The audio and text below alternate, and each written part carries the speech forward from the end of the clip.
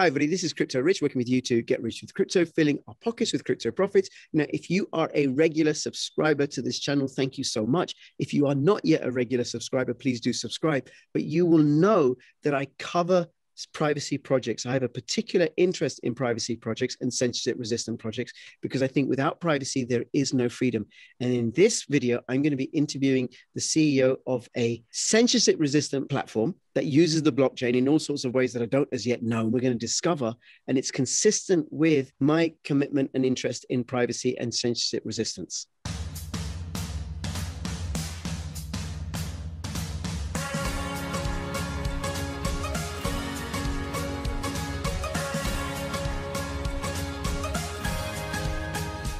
To find the best cryptocurrency investments, check out Token Metrics. Use my affiliate link for a discount. Safety and security notice, please watch out for comments like this by scammers pretending to be me or other crypto YouTubers. Also, please follow me on bittube.video. You can also follow me on Odyssey. These are both censorship-resistant platforms, and every now and then I am going to post a video which isn't going to be on YouTube. Find me on these platforms. Hey, Tieshun, thank you so much for making yourself available. You are the founder or the CEO of Handshake, and they have a coin called HNS. Is that right? It's actually Namebase, which makes Handshake easier to use.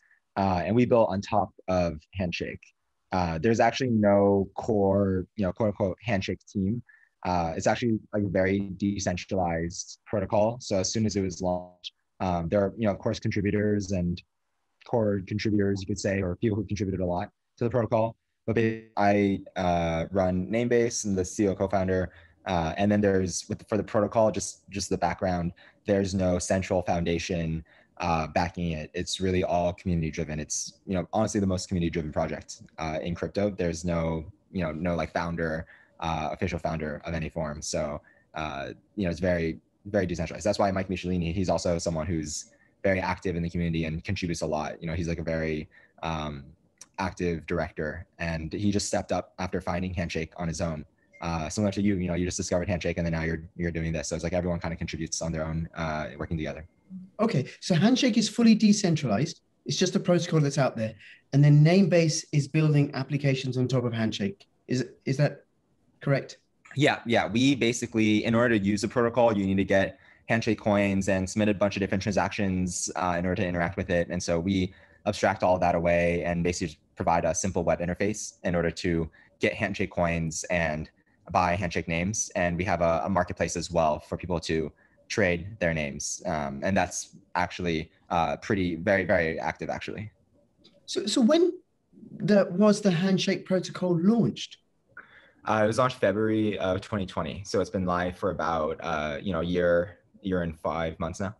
Right, and fully decentralized community-based project, no ICO, no pre-mine, somebody just released it. And it's its own algorithm, right? Or is it a fork of something? Yeah, so the initial creation of Handshake was very interesting. The initial developers, which included Joseph Poon, who made the Lightning Network, and also the team behind Bcoin, which is a JavaScript full node for Bitcoin.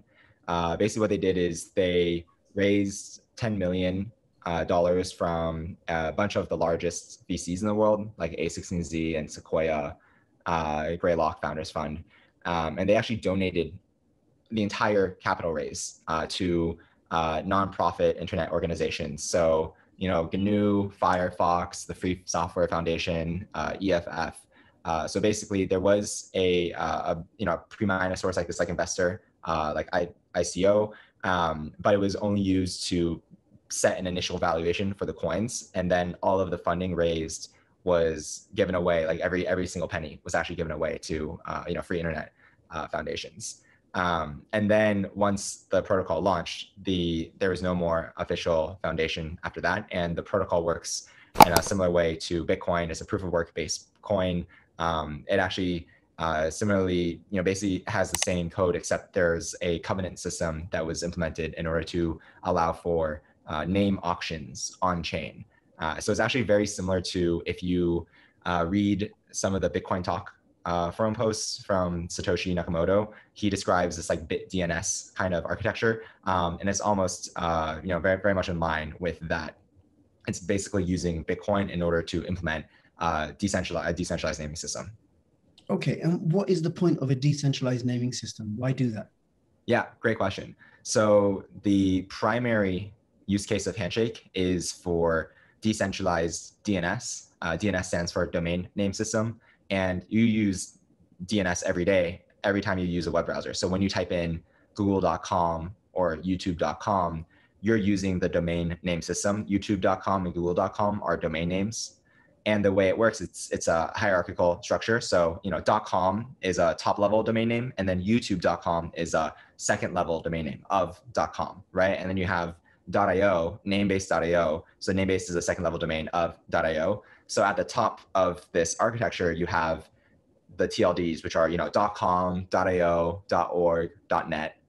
And actually there's an organization behind the scenes that governs this entire system called ICANN. And they're a centralized organization, and that comes with all of the issues that can plague normal centralized organizations, which are, you have rent seeking, you have regulatory capture, and there's even this huge controversy very recently where .org was about to be sold to a private equity firm that was run by a former ICANN CEO. So it's a very much like a insiders club. There's a lot of money, and the DNS it's about $100 billion industry that most people just aren't aware of. It generates $8 billion annually, and so you have this entire system. And even outside of the corruption issues, in terms of just the fundamental architecture, at a if you look at it from the technology perspective, you can't actually have truly censorship resistant or truly secure DNS just based on the way that it's implemented. However, with a blockchain now, it's possible to create a domain name system that doesn't have an ICANN, right? So there's no governing authority besides the rules encoded in the blockchain. And you can actually have this naming system that is fully accessible to anyone around the world, that can't be censored or controlled, and is and enables a greater level of security than the DNS that is exists today. So that's what Handshake is primarily used for in a nutshell. And the adoption has been quite phenomenal. Namecheap recently, they're a very big domain registrar. They've been getting into Handshake. They bought .p, which is a TLD on Handshake. They bought it for $250,000 in order to actually go and launch their own registrar, for .p domains on Handshake. So it's getting adoption, but I've been speaking for quite a bit of time, so I'll just leave it at that. And in case you have any questions. No, that's great. You should carry on, because this is your passion. This is what I find interviewing people who are in these sorts of projects, especially if it's like privacy focused. They're all passionate about the work that they do. So you knock yourself out, not a problem at all, Tieshun. So so this is kind of new to me, because all this stuff goes on in the background. I know there's a google.com and a google.co.uk, but I don't really care about what goes on in the background. Why should I care about the difference, say, between a Handshake domain name DNS or a centralized one? Yeah, that's a great question. And actually, for most people, DNS is really an application that has billions of users, right? Like everyone with a web browser is using DNS, but it's something that's very invisible to people, right? Because you don't care about the name per se. You just want to access the application behind that name, and you just want the application that you're accessing to be, accessible to you. The issue is that increasingly the applications are getting censored in a big way, right? So if you're in China, if you try to type in like google.com, you're not going to be able to access that, right? Or if you're in the Middle East and you're trying to type wikipedia.org, in a lot of countries, you're not going to be able to access that. Or try to type in the sites of different news publications, you won't be able to access that. And so the problem is that people don't care about the names themselves, they care about the applications, but you need to use the names in order to access the applications. And what's happening is that the names, by censoring the names, people are being prevented from using the applications. So that's one, is as an end user, why you would care. But then also as a developer, there's increasingly a trend towards, this like Web3 decentralized web stack, right? So you have tools like Filecoin and Siacoin and Arweave, which are doing decentralized storage. You have protocols like Akash, which is decentralized compute. You have decentralized VPN applications, and what you're seeing is this trend towards decentralizing every layer of the stack. The critical frontmost part of that layer is naming, because in order to access any application, you need to go through the domain name, right? That's why you see even for the most popular dApps on Ethereum or on any other chain, they all have, you know, traditional domain names, right? You have uniswap.org, you have compound.finance, curve.fi.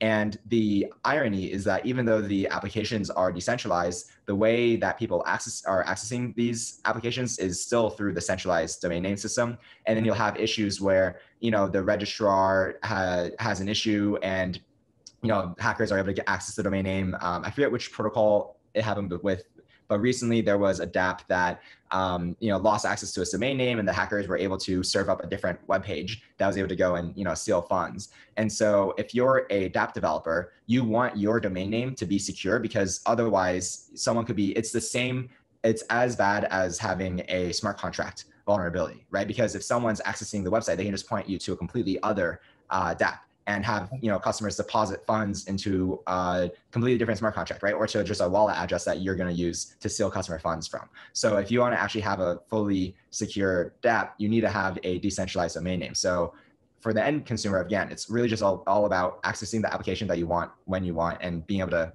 see it. But for a developer, you want to have, you know, confidence that your dApp will be used and not be compromised and be accessible. And you want to make sure that this entire system is secure. And so the decentralized naming is just the frontmost layer of that. Okay, so then what sort of domain names are available?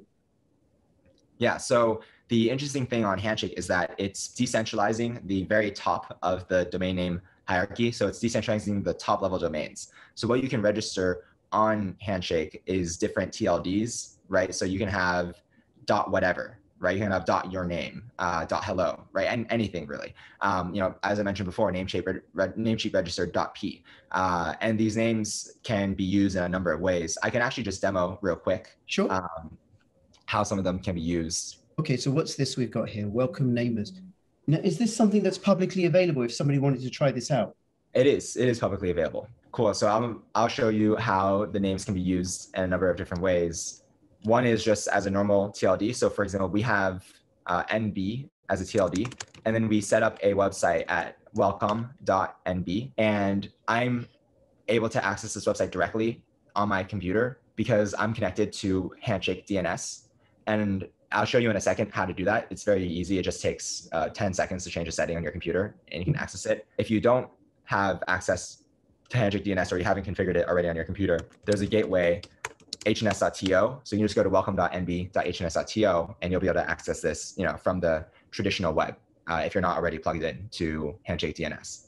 Okay. So this is just an example of using the name as a normal TLD. The interesting thing is you can also use it directly for a website. So let me just show you Nick Carter. You know, you're probably familiar with him. He's a very well-known crypto Twitter personality. He has his own website set up at Nick Carter / and this is actually a decentralized website. So the web page itself is hosted on Saya, which is a decentralized storage network. And then the name resolution is going through Handshake, right? So I'm able to go to Nick Carter / and then again, if I don't have Handshake DNS set up on my computer, I can go to nickcarter.hns.to. Okay. And finally, the super interesting thing is that, you know, in addition to just using your names as a TLD, you can even use it as a basically like a decentralized username. So what I mean by that is there's this website, Name and News, that we created. It's a normal forum. And we set it up so that anyone can actually use their Handshake name to log into this website. And it's completely in a decentralized way. So for example, you know, everyone posting here, you know, Charizard / IDS / HNS / they all own their own Handshake names outside of Name or News, but they're able to use their Handshake names to log in and make posts. So I'm going to do that real quick right now with my name, Tieshun.namebase. So we actually also have the .namebase TLD, and I'm just using it to log in to Name or News. And now I'm logged in. And the cool thing is that any website can actually go and use Handshake login and let people log in with their username. So it's a very different paradigm from the existing paradigm, because normally you go in and you register your username on a website and the website owns your username. But in this case, I own my username. I own Tieshun.namebase, and I am authenticating as Tieshun.namebase to the website. And what that means is that I can now have a single identity that I truly own and use it across the decentralized web. And no single website can take down my username. Namer News could ban me, for example, from posting, but I'll always be able to use Tieshun.namebase to log into other websites. And I'll always have a website at Tieshun.namebase, which I think currently this should just redirect to another site, or maybe I do not set it up because I also have the name Tieshun/, which I use as my primary name to log in with. So this is just another name. That's amazing. Now, could I, what's to stop me logging in with your name? Right. So that's just the way that it's implemented. Is it's actually impossible for you to log in with my name. The way it works is that when I'm on Tieshun.namebase, and I'll just go through the login process again, just so you can see.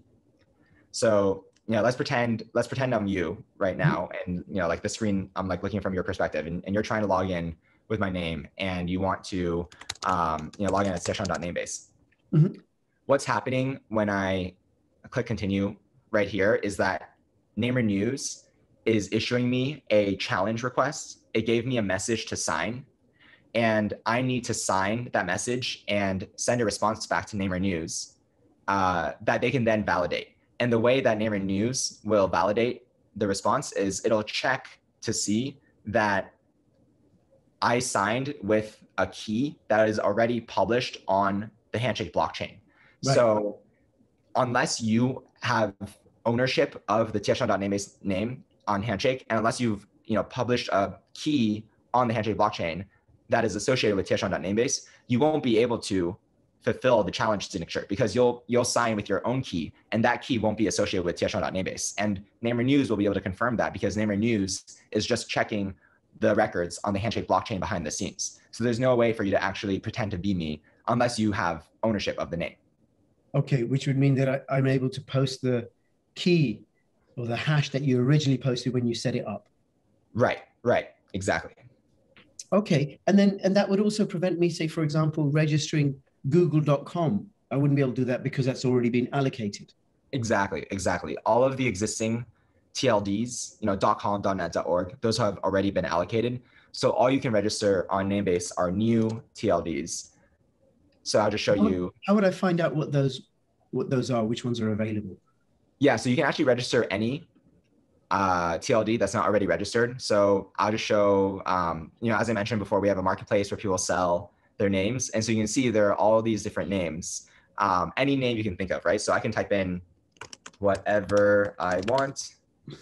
Oh, actually, this is already registered. But you could buy it for 50 HNS. So I could buy it for 50 HNS.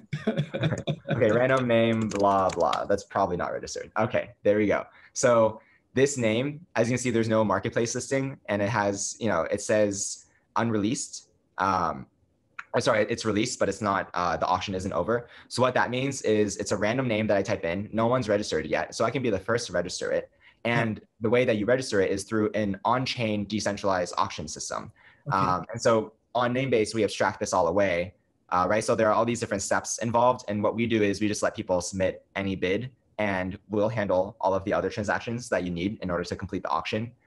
And you can basically go through and complete the auction, and then you can win the name and use it. And so just as an example, let's just show token. This token has already 88 million HNS this is going to cost. Yeah, that's a higher price name. Although you can also submit an offer.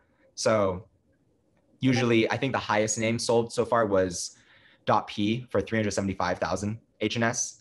And so usually the sellers might put a higher amount just because they don't want someone buying it for too cheap. But if you look at the auctions here, so this auction was released, about a year ago, right? June 12th. And then it ended June 27th. And you can see all the different bids. So these bids are all on chain, right? So these are all different bids placed by different people. And it looks like the top bid was for 33,000 HNS, and the second highest bid was for 12,000 HNS. So then the owner of this name won the auction and ended up paying 12,000 HNS, because the way the auction system works is that you pay the second highest bid price. Why the second highest? It's basically done through a Bickery auction. So the idea of a Victory auction is that, and this is kind of going into the game theory, which, depending on how interesting it is, we can go more or less into it. But basically, the optimal state for a Victory auction is that you want to place your highest bid, whatever you're most willing to pay, and everyone in a Victory auction is incentivized to do that.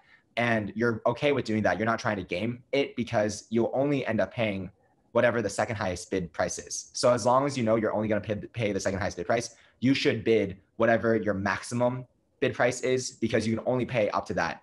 And if it's possible to, if it's possible that maybe you care a lot about this name, but most people don't actually care, right? So, if your bid is 10,000 HNS more than anyone else, it's still okay because you're only going to pay the second highest bid price. Right. So that's why it's you pay the second highest bid price. Okay, so at the auction, when this name was created, this guy, the second highest, 12,000, has won the name and is now putting out for sale for that price. Mm-hmm. Yeah, okay, exactly. Yeah, and actually, this marketplace is very active. We recently wrote a post about this. Many names on Namebase will actually sell for 100x or greater gains. And it's almost like a proof of work, because initially registering a name through the auction process is kind of involved, right? It takes 2 weeks to do, and you need to compete against other people to do it. But then once you have registered the name, someone can buy it from you instantly. And so it's way more convenient to be able to buy a name on the marketplace from someone instantly than to have to go through the auction process. Right. And so oftentimes names will sell for much higher than they were initially purchased for. So for example, this name just sold for 777 HNS, and it was originally purchased. There's actually only one bid. So when there's only one bid, the buyer pays nothing because the second highest bid is 0. Right. So the owner of this actually was able to win this name for free and sold the name for 777 HNS just a few months later. That's a gain of, basically they made $100, $150 for free. Right, well, let's have a look at some of the names that have recently been won or about to be bid. Yeah, let me take a look at that and just show it off. And just an example, here's another name. This sold for 2340 HNS, about $400. $400, $500. And it was originally purchased for 400 HNS. So it's a 6x gain in just a few months. So many of these names will sell for a much higher price than they originally registered for. And if you look some of them seem really obscure. Like there was cannabis therapy I can get, Indonesia I can get, but what's this XN-OCIZ? Yes. So these XN-OCIZ, this is an emoji name. And the way that emojis work in your browser is the domain name system doesn't support emojis natively, and that emojis are Unicode characters, and then the browsers don't really support that. DNS doesn't support that natively because you can only use normal alphabet characters in a domain name. And so there's a special encoding format called Punycode that basically lets you map a string of letters like this to a emoji. Right. And this is what you're seeing here. So this is why we show the emoji representation next to every Punycode name that we detect. And that's what you're seeing here. And that's a pretty common set of names that people will go for. So if you filter by Punycode, you can see these are all the different emoji names. And they're quite popular as well. They are, I think with the naming trends, the name marketplace is kind of its own beast. It's very easy to get started, actually. One of our community members was saying that they got their high school son into it and just gave them like a few $100s of HNS. And then now they're making a few $100s a month just buying and selling names just in their spare time. So it's a really nice way to actually teach someone economics, because it's a really vibrant marketplace. But these are all the different emoji names that are for sale. Okay, so let's say, I choose a name, I buy one or I create one in an auction and I get to own it. And then I can then it's registered. And then I can create a website against it, or a WordPress or whatever it is, whatever people use, to GoDaddy or something to create sites. Yeah. Right. Exactly. And I can't, for example, buy Google.com or anything, or BBC.co.uk, because they're already allocated. Exactly. Yeah. And even if you try to register .google, a lot of the top brand names have been pre-reserved. It was done by looking at the top 100,000 Alexa names, just so that the chain can make sure that only google.com can own .google. So there's a special verification method that's done in a completely decentralized manner that basically allows google.com to claim .google. And so that way you can ensure, this like brand protection, right? This like brand identity is still secure, because normally, if someone's going to a .google name, they're not trying to go to some random person's .google name. They're expecting to go to google.com's Google name. Right, because somebody set up something, they could register Google, and then they could set up a website which says fascism.google, for example, right. which wouldn't be good for their website. And I suppose it would be the same, for example, BBC. I wouldn't be able to register that, or CNN. Yeah, exactly. And then, just to kind of show you how some of these names are used in the wild, it's really, for a developer, you're really using it for your decentralized website, right? And I kind of showed off some of those. But also, even as a crypto enthusiast or prosumer, it's really nice because these names are basically your decentralized identity. Like I mentioned, you can use them for a website. You can use it to log in to a website. And then you'll see on Twitter, a lot of people who are in the Handshake community will have their name / as their profile. So we have, namebase /, for example, as our Twitter name. And you'll see that, let me just scroll down, and so you see Michael Michelini, who connected us, he has Michael.Michelini. So if I go to Michael.Michelini, this should go to his website. Oh, okay. His website's actually down, but it is actually his website. No, is it, you put in /? Does it have a dot before the slash? I think, so that's actually kind of treated the same by browsers. It's kind of like a, although it might actually affect the website. Oh, there we go. Yeah. See, so right now I just typed in Michael.Michelini / and then his website must look at the, it's probably looking at the host name and just making sure that it's actually Michael.Michelini / and not Michael.Michelini / The browser will still work if you do the /, but the website's definitely filtering based on that. But you can see here, right? So Michael Michelini is using his Handshake name as his online identity now. And so I saw Michael.Michelini, and I can go to Michael.Michelini, on Handshake. And the nice thing about that is also, if anything ever happens to Michael Michelini's profile on Twitter, if he gets taken down or censored in any way, I'll still be able to access Michael.Michelini because he owns that username himself, not Twitter. So, Twitter can take down his account, but he still has his Handshake name, and I'll always be able to access it. Right, and that's because that's decentralized, registered on the Handshake blockchain. Exactly. Right? Exactly. Okay, and then Namebase builds applications or uses the Handshake blockchain. Yep, exactly. So on Namebase, if you want to get a name like .Michelini, you need to go and register that on Handshake. And the easiest way to get that is to buy it from the marketplace, or if the name hasn't been registered yet, you have to go through the auction system, which we enable. And in order to get these names, you need to use HNS, which is what, the token of the protocol. And so we also provide a way to buy HNS with Bitcoin if you're outside the US, and with USD if you're in the US. But we provide an on-ramp so that people can really easily buy the name, so that they can then go directly to, buy the coins so that they can go directly to buying the name. Right. Okay. Now, given that it's its own blockchain, what kind of wallet can I keep HNS in? Is there a wallet? Yeah. So one is Namebase is a custodial cloud wallet. So you can keep your HNS in Namebase. There's also a GUI wallet, self-hosted, called Bob Wallet.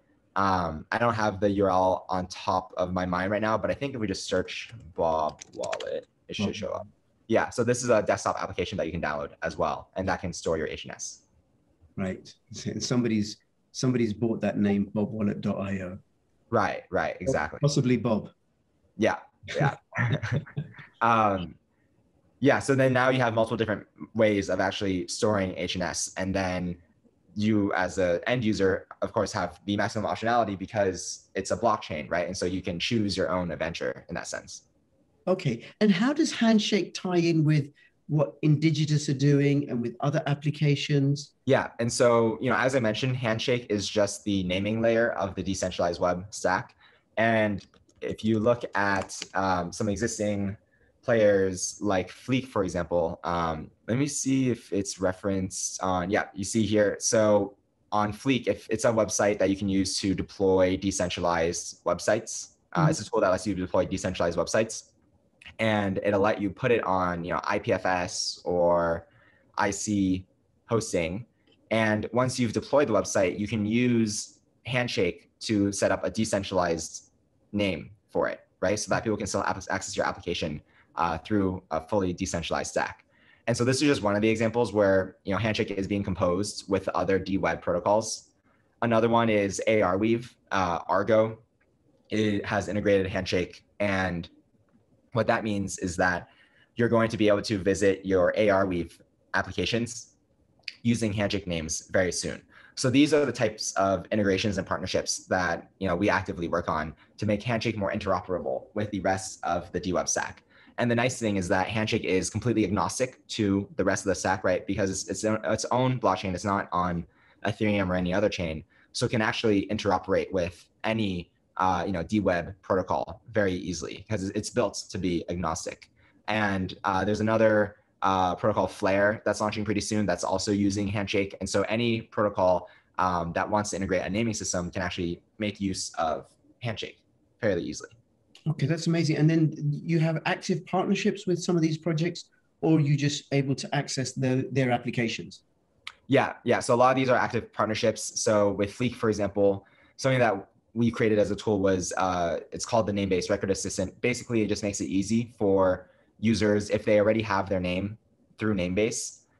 With Fleek, they can very easily call in to the Namebase wallet and help the user set up the website at their Handshake name. Normally, you would have to copy and paste records and submit some blockchain transactions. And so we have a tool that makes it much easier to do that. And so that's what Fleek and Argo use. But once the integration is live and running, the active part is more so just in terms of the communities interacting with each other, because it's fairly lightweight infrastructure. So once the integration's been written, people can just go and use it without too much human intervention. Right. Okay. All right. And then what are you doing to get the word out so people know about Handshake and discover it? Yeah, a lot of it is through these partnerships. So I don't think the Argo partnership is actually fully live yet, but like once that goes out, then we'll be sending out a newsletter and sharing that's live. And another thing is, again, as I mentioned, a lot of the existing DNS industry is really taking a serious look at Handshake. And so we have Namecheap that has a Handshake name now. And soon you'll actually be able to get your own Handshake names on namecheap.com. That's actually a huge event, huge partnership, because Namecheap is the #2 domain registrar in the world. So they're huge. And so you're going to see Handshake directly on Namecheap's website. And so I think that integration will get the word out in a very big way. And I think once that gets, once that integration goes live, there's going to be a lot more attention towards Handshake. And that should be coming live pretty soon this summer. Right. And that would benefit HNS coin holders, I assume, because there's limited supply and people need the HNS coin in order to buy and sell the names. That's what I would expect, but this is not financial advice. Sure. No, I understand that, but the demand is likely to go up. Yeah, I would expect that. Against the fixed supply. Yes, this is not financial advice at all. People should do their own due diligence. Thank you for saying that. Okay, and then what have you got apart from Namecheap coming up? What else have you got on the roadmap? What can people look forward to? Yeah, definitely. So another big one is Brave has agreed to integrate Handshake. And the really great thing about that was their CEO said that they're willing to integrate Handshake for free as long as the community submits a PR, since Brave is open source, to do the integration. And so community members are currently working, because as I mentioned, the entire project is very community driven. It's entirely driven by the community. And so there's currently a community member working on integrating Handshake with Brave. And so once that goes live, then you'll see, Brave's 30 million users, 30 million plus users will have access to Handshake. And I think that'll be another big event that's being worked on currently. I think it could happen anytime, in the next year. And so there's that as well. And I would expect to see more domain registrars, more partnerships with the DWeb stack. Akash is another protocol for decentralized compute that's using Handshake fairly often. And so, more interoperability with that community. It's really just playing into I just have to say, I recorded an interview with Greg from Akash and posted it a few days ago. So people go and watch that. Awesome. Awesome. Yeah, great timing. Yes. Okay. All right. So you got that coming up. Anything else that you want to let people know? Yeah. So on the Namebase side, actually, I should have mentioned this before, but we actually just launched a referral program that is very generous. What it does is if you refer someone that signs up, they'll get an extra 10% bonus on all of their HNS purchases. We're probably not going to keep this referral program live for too long, but we just want to get the word out initially. So what that means is, let's say someone buys 100 HNS, they'll get an additional 10 HNS bonus on top of their purchase. So that is something that we're actively doing to promote Handshake. And we're also launching some big improvements to the marketplace just to make it easier to get a Handshake name. Right now, it's still fairly involved. You need to sign up and you need to get HNS and then get a name on the marketplace. But the process can be fairly confusing for new users. So far, even though the marketplace has grown very significantly the last few months, I'll just show you, we released the stats publicly here. The marketplace has just been growing exponentially. And then we're only halfway through July. So it looks like July will be another big month.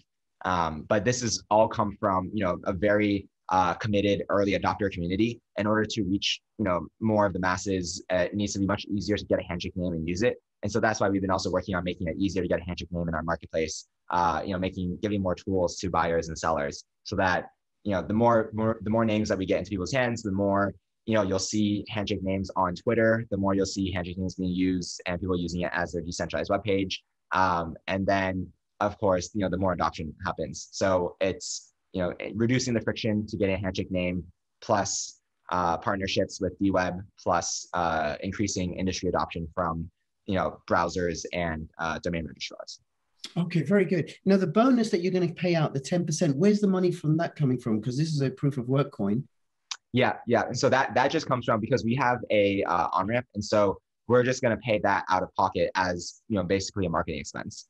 Right. Okay. Yeah. And so for us, it's like we don't have an infinite marketing expense, so it'll be until we get reach out a certain point of bonuses paid out, then we'll stop the program, because we don't have an infinite amount of money.